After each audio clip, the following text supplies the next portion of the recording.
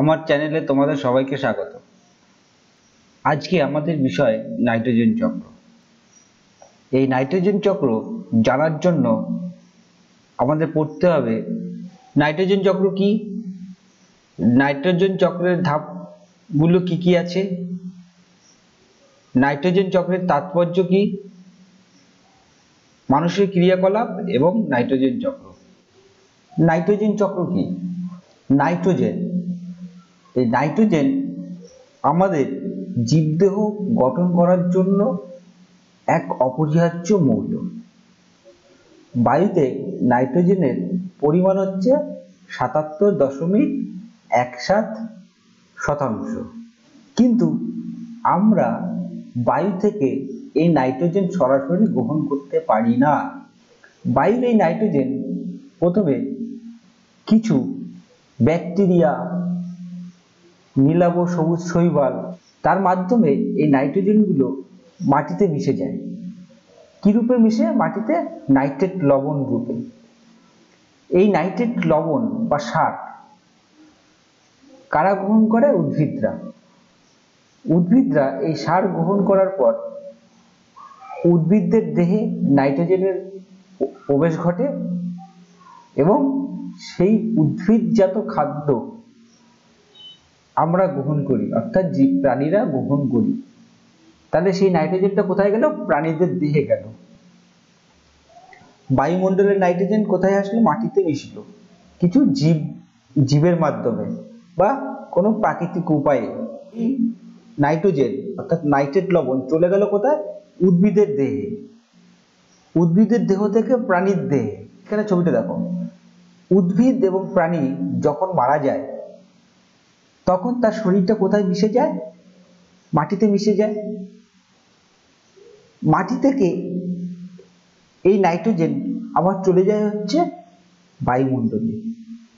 Nitrogen এই চক্রাকার পদ্ধতিতে বায়ু থেকে মাটি, মাটি থেকে প্রাণীদেহ, প্রাণীদেহ থেকে আবার মাটি, মাটি থেকে আবার বায়ুতে ফিরে যায়। একেই বলছে কি? নাইট্রোজেন চক্র। তাহলে সংজ্ঞাটা একবার আমরা দেখে নিই।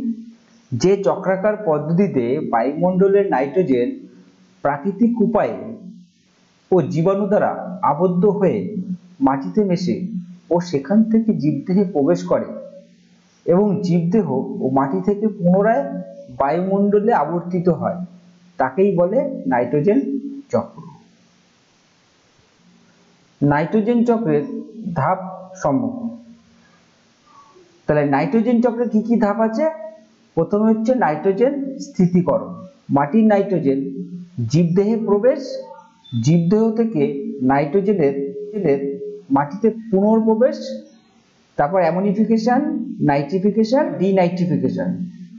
নাইট্রোজেন চক্রের এই ধাপগুলো আমরা একটু ভালো করে জেনে নেব।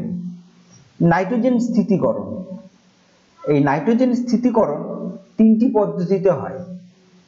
এক প্রাকৃতিক নাইট্রোজেন স্থিতিকরণ, জীবজ নাইট্রোজেন স্থিতিকরণ, শিল্পজাত নাইট্রোজেন স্থিতিকরণ। প্রাকৃতিক নাইট্রোজেন স্থিতিকরণ সাধারণত বজ্রপাতের সময় যখন আকাশের বিদ্যুৎ স্ফোরণ ঘটে, বায়ুমণ্ডলের নাইট্রোজেন তখন অক্সিজেনের সাথে যুক্ত হয়ে কি তৈরি করে? Nitric oxide. এই নাইট্রিক অক্সাইড আবার অক্সিজেনের সাথে বিক্রিয়া করে তৈরি করে হচ্ছে নাইট্রোজেন ডাই অক্সাইড। প্রথমে N2O2 NO কি হচ্ছে? Nitric oxide. এই নাইট্রিক অক্সাইড আবার অক্সিজেনের সাথে বিক্রিয়া করে উৎপন্ন করে নাইট্রোজেন ডাই অক্সাইড। এই নাইট্রোজেন ডাই অক্সাইড জলীয় বাষ্প ও বৃষ্টির সঙ্গে বিক্রিয়া করে তৈরি করে হচ্ছে নাইট্রাস অ্যাসিড ও নাইট্রিক অ্যাসিড। তাহলে এই অ্যাসিড, এই যে অ্যাসিড তৈরি হলো, এই অ্যাসিড বৃষ্টির মাধ্যমে নেমে আসে। নেমে এসে কোথায়? জমিতে পড়ে। তখন জমির কি তৈরি করে? নাইট্রেট লবণ তৈরি করে।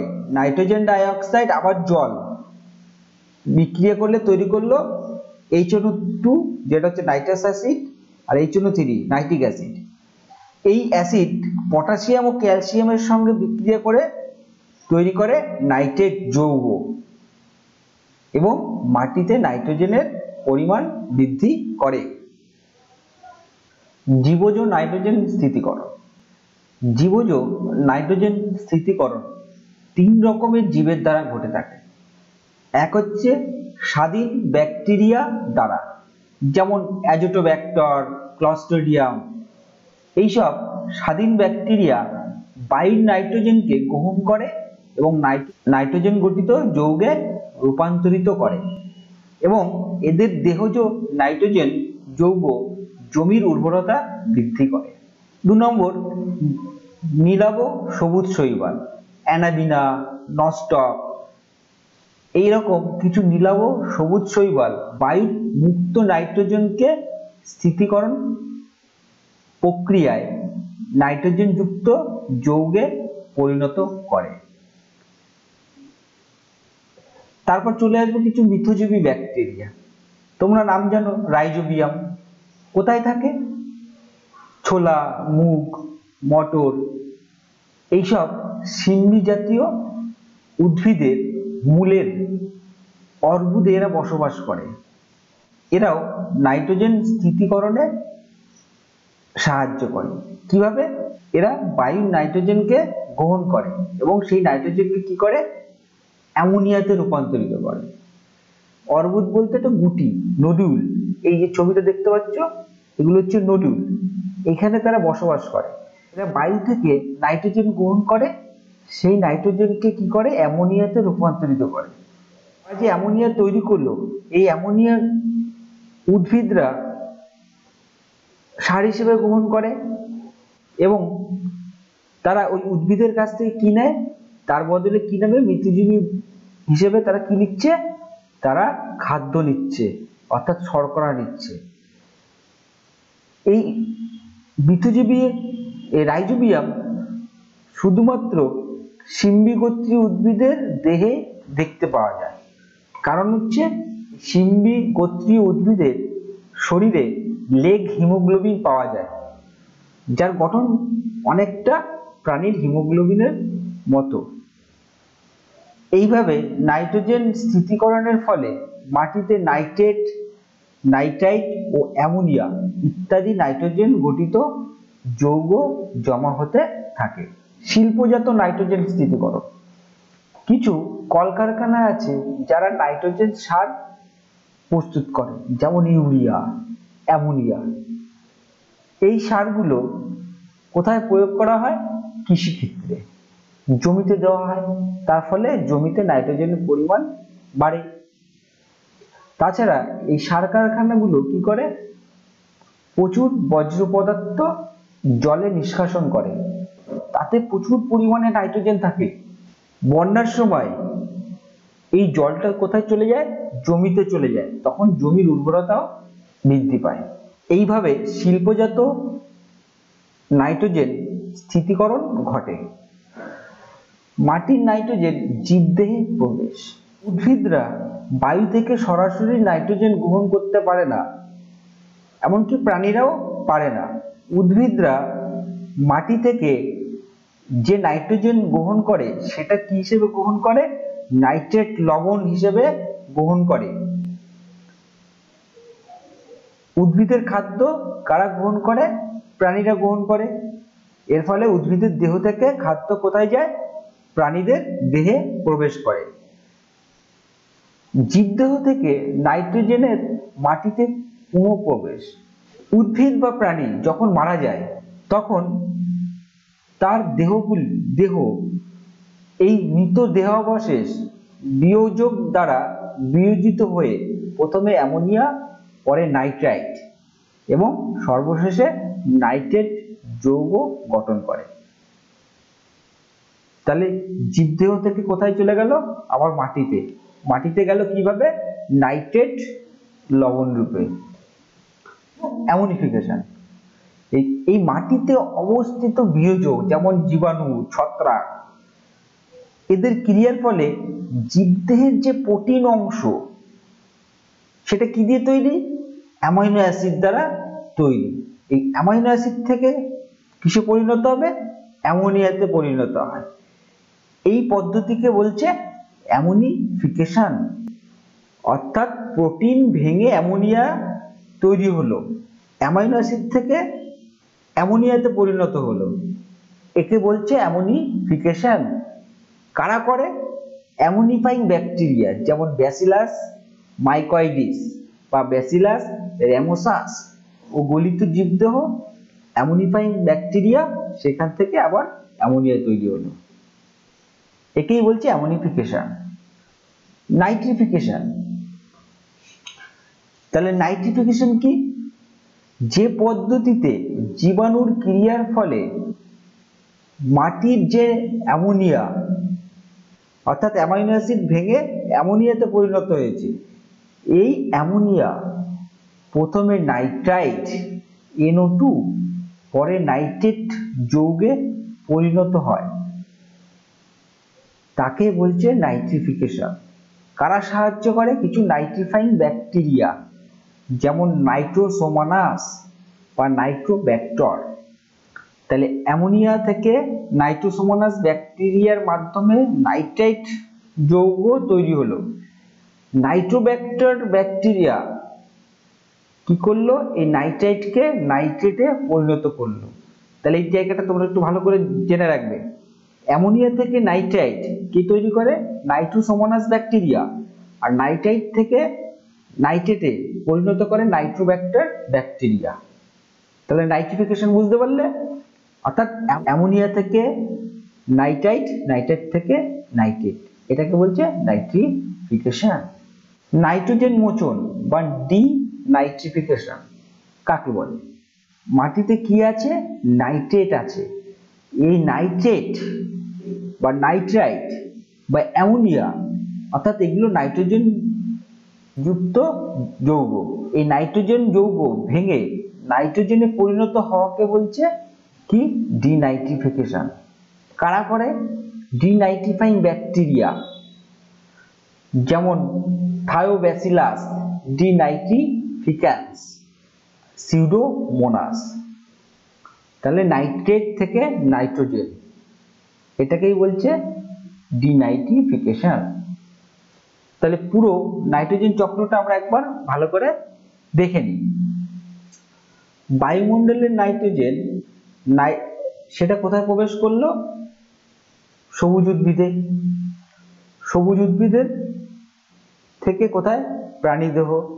এই প্রাণী বা উদ্ভিদ যারাই মারা যাক না কেন, তাদের শরীরে কি আছে?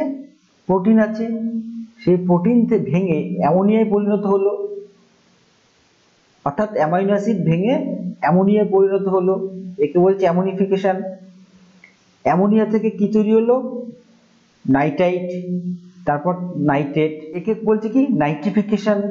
এই যে নাইট্রেট তৈরি হলো, এই নাইট্রেট আবার ডিনাইট্রিফিকেশনের মাধ্যমে বায়ুমণ্ডলে ফিরে গেল। এই যে চক্রাকার পদ্ধতি, এই চক্রাকার পদ্ধতিকেই বলছে কি? নাইট্রোজেন চক্র। নাইট্রোজেন চক্রের তাৎপর্য তাহলে আমরা জানি, জীবদেহ গঠন করার জন্য কি দরকার? Amino acid. এই অ্যামাইনো অ্যাসিডের মূল উপাদান হচ্ছে নাইট্রোজেন, অর্থাৎ প্রোটিন তৈরি করার জন্য দরকার হচ্ছে নাইট্রোজেন।